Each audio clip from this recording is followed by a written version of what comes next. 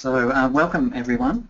My name's Simon Huggard. I'm Deputy Director for Research and Collections at La Trobe University, and welcome to our webinar about promoting ORCID to your researchers. I'd like to welcome you on behalf of CALL, but this presentation is jointly sponsored by CALL and by ANZ and by the Australian Access Federation. We've all been working together to ensure that we have a number of activities going on that can help people implement ORCID at their institutions. So the Australian Access Federation are leading the ORCID Consortium, and they'll be presenting today. And we've got a number of presenters also from different areas who will be presenting about promoting ORCID to your researchers. And if you want to tweet today's presentation, that'd be great, and use the hashtag #ORCID. That'd be really good. So in terms of our speakers today, we've got quite a lot to cover, and this webinar will probably go the full length. We'll probably finish at about 1:20, and that's when we'll have some questions at that time, so it may go on a bit longer depending on the number of questions. If we don't get to all of the questions at the end of the sessions, we'll cover those and we'll send them to the presenters, and they can send some responses back to you, answering your questions. So we're covering 5 different areas with 5 different speakers. So I'll be presenting just some basic sort of ideas about ORCID and what we're doing and how you can promote to your researchers, some basic messages that you can use. Then Natasha Simons from ANZ will be presenting about an ORCID record, what it looks like, how you can link that up to different external sources. And then we'll have Milroy Almeida from the Australian Access Federation, who will be talking through some technical things and what you can do to access support from the Australian Access Federation. Then after that we'll have Julia Hickey from the National Library of Australia, who will be talking about ORCID and how ORCID is integrated into Trove and what that looks like. And then at the end, the last session for the webinar will be Scott McWhirter from the University of Technology, Sydney, and he'll be talking about researcher engagement at UTS. So I'll go through, I guess, some things around ORCID and some basic messages. So as I mentioned before, I guess what we're doing is ANZ and the Australian Access Federation and CALL are really interested in promoting, providing resources that you can use to help you implement ORCID at your institution. So this webinar is really one of, we're planning a series of these, so we'll see how we go, but we've had a lot of interest in these presentations, and we'll be putting as much information as we can in a place where you can access that. And if other people have I guess information that they're using to promote ORCID to their own researchers, we'd like you to share that with us as well and put it on a website where everyone can see that, because that helps everyone be successful in their implementations. So our webinar today is all about sharing knowledge about ORCID and demonstrating success stories and what you can do, and giving a basic introduction as to how ORCID can work. So as I said before, the AAF are the lead agent, and they're here to help with some of the technical aspects of that to get you going. So issues around authentication, integration with different systems at your institution, configuring the ORCID side of things so that can work properly with your own institution, and there's quite a lot of options that can be done on the ORCID side of things to integrate with your own system. So they can help you with all of those sort of aspects. And why ORCID? I guess let's step back a little bit and say, well, why are we all talking about ORCID, and what's the ORCID Consortium all about? So the ORCID is a globally recognised group, I guess, and they really are the leading organisation in terms of researcher identity management, and I guess they're becoming the sort of de facto standard, I suppose, for researchers to be able to identify themselves with an ID. So ORCID are an independent organisation. They're funded by us. They're funded by all of the institutions, all the different publishers and academic institutions and all other organisations who are working towards the same goal, I guess. So we're all working together to make sure we can identify our researchers properly and do it in a systematic way and a connected way. So ORCID is really good in the sense that they're working towards the same goals, and with our consortium and with others, it means we can all work together towards those same goals.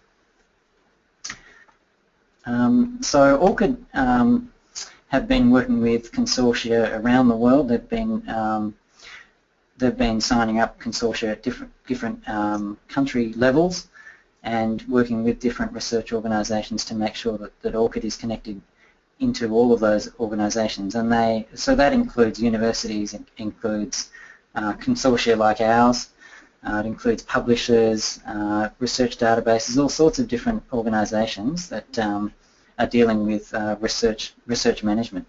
And they've put in a really big effort, I guess, to ensure that there is proper system integration with all of those outside systems. So things like research management systems, publisher management systems, researcher databases, all those kind of things. And so with those deep connections and those really good connections with all of those different outside systems, it means that it makes it a lot easier for us to be able to implement ORCID, ourselves across our different organisations.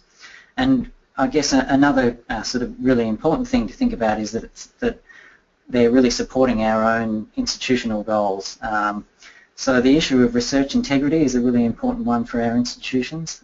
The issue of asserting that an author is an author of a publication and that they belong to a particular institution, and the institution can also verify that assertion, and therefore there's good deep connections between what researchers are doing and their outputs and the actual provenance behind it, which is an important thing these days in terms of just being able to count and properly recognise people's research outputs, but also making sure that, so with data, for example, the data that underpins a research paper is actually, the integrity is there in that we can assert that these investigators in a particular project were actually the authors of that information, and the data that underpins those papers is actually their data that they gathered, and it's their intellectual property. So that's a really important thing these days.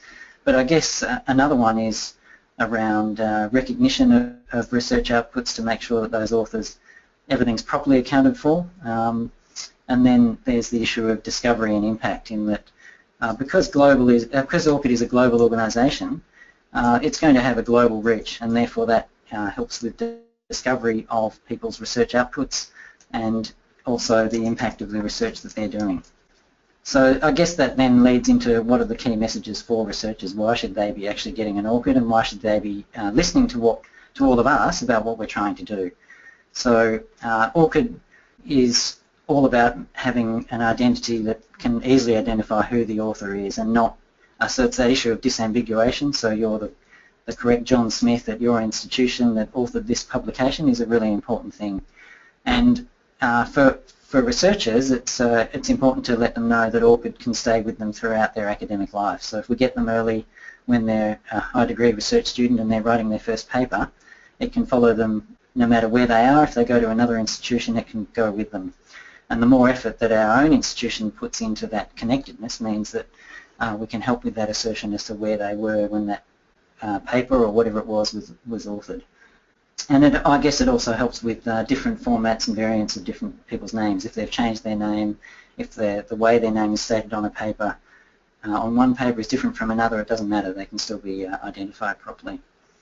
So therefore, another important one is around time saving. So we know researchers are very busy. Being able to manage their ORCID record with the proper information in it, and having that connectedness to all of the other systems and identifiers, enables them to be able to put that information in there once, and therefore as they publish and as new information goes online, it's properly managed and connected, and it helps them report that information once, and it's all connected into all the different systems, and that's got to help them. So ORCID connects with researcher IDs, with Scopus IDs, with ISNIs, with Crossref, all those different other systems are well connected into the ORCID ecosystem, and so therefore it's very easy for them to link up those identifiers and therefore always be up to date with their publications and other research outputs. And then I guess even funding bodies are part of that ecosystem, so the NHMRC want people to put ORCIDs into their system when they're applying for a grant, and therefore that's all connected up in terms of affiliation and attribution and connecting up on what they've published with their grants. And so that's important for the researcher themselves in terms of recognition and discovery of their research outputs.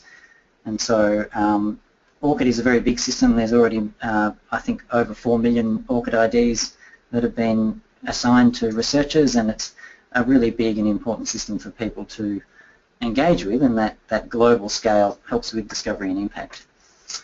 And then the other things around key messages are affiliation and integrity. So again, it's asserting that affiliation is really important, and all of our institutions are wanting to make sure that we can count people's publications and research outputs easily, and that's one of the hardest things for us to do. So by having ORCID IDs connected up properly, that makes our lives easier, and it makes it much easier for researchers to be able to assert those, that they're an author of a publication or a research output or some other work that they can link in.